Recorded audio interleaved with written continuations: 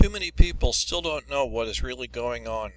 If you know some of those sleepwalkers, send them this video. It says what the TV doesn't about war, economics, ecocide, sociology, and revolution. First, about war. Our government's military policy is crazy. The tactics are crazy. Only friendship can make us safe. People don't bomb their friends. But instead our military is trying to conquer. They're making new enemies faster than they're killing old ones. Every innocent civilian who loses a home, a limb, or a loved one gains a reason to pick up a box cutter or a bomb vest. Our military's motivation is crazy. All our wars are based on bipartisan lies. There were no weapons of mass destruction in Iraq. The Gulf of Tonkin incident never happened. Roosevelt provoked the Japanese extensively to get them to attack Pearl Harbor, and so on. And the budget is crazy. Over half of every tax dollar goes to the military. No wonder we're going bankrupt. Eisenhower warned us half a century ago of the military-industrial congressional complex, which profits from every war. They're the only winners. Next, about jobs and the economy. Our economic system is not just corrupt, its design was defective from the start. Productivity has been rising steadily for decades, and that ought to be a good thing. It would make us all affluent if the gains were shared by the whole team. But instead the gains are pocketed by the bosses, so there are fewer jobs and lower wages. Then the poor will do any work that keeps them alive, even in sweatshops or the military. The market is cruel and stupid.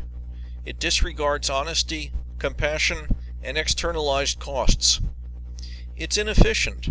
For instance, European socialism provides better health care for less money than our own greed-based system. Big corporations are psychopaths.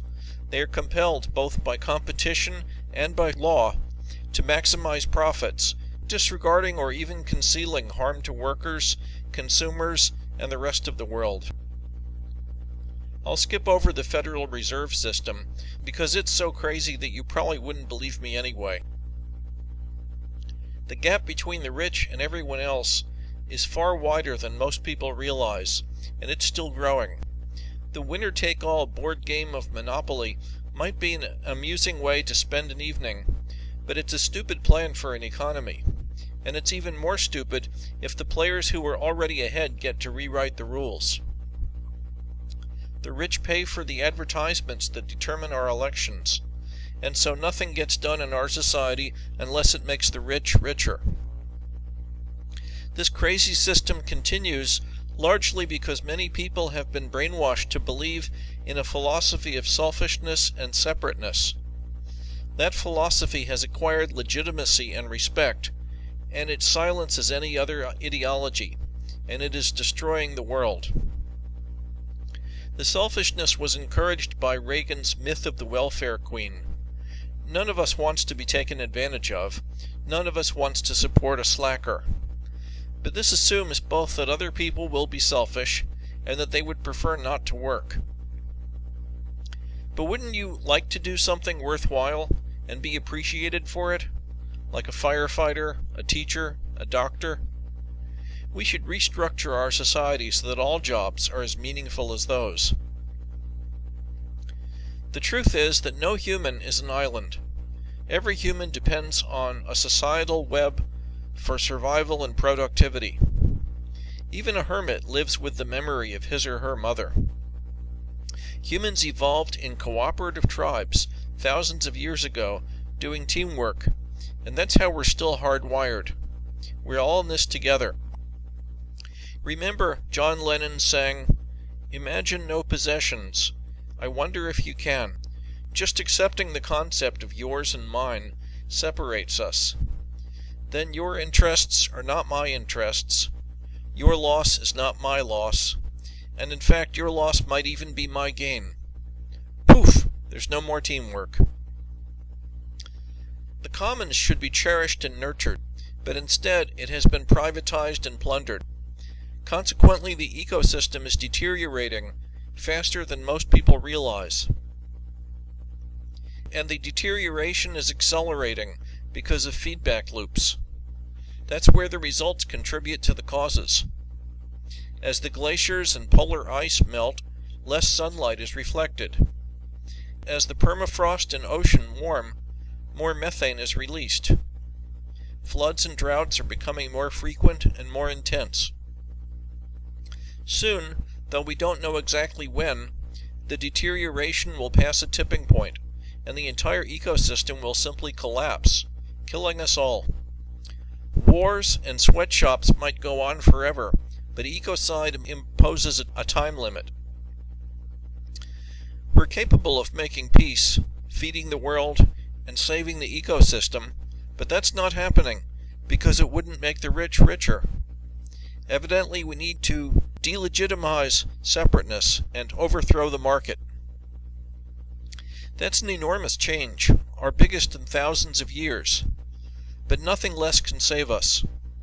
We need a revolution. In fact, we need something bigger than what the word revolution has usually meant. It will take us where no one has ever been, so we have no map, and only our hearts for a compass. We need to figure it out together, and that conversation is the biggest part of the revolution. I'm not advocating violence, though the plutocracy may become violent when they feel their grip weakening. And removing the plutocracy is not enough. If we don't change our culture, it will quickly generate a new plutocracy. So I'm advocating a revolution of ideas. The bureaucracy of brutality will fall without a shot if all its workers awaken and walk out. If the Enlightenment spreads far enough, the elite will lose their power. Either gracefully or grudgingly, that's their choice. Right now, revolution may look unlikely, because most people are too weary to think about big change.